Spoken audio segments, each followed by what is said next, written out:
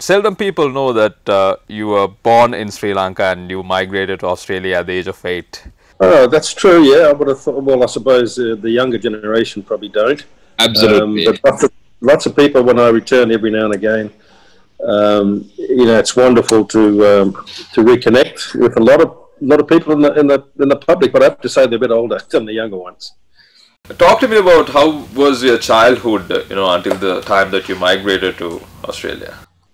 Oh, all fond memories. Very, very, very happy memories. I did go to Royal Primary for a few years, and my neighbours luckily had 3 boys, so playing cricket in the front yard was not a problem because I had 2 sisters. They don't play cricket, so it was always good every day to come back from school on the weekends. To play cricket and to just muck around with those guys. It was really good. Where did you actually live in Colombo? Do you remember? Yeah, it was Station Road, Wellwatta, and it was not far from the beach at all. Just probably 100 metres, a couple of 100 metres at the most.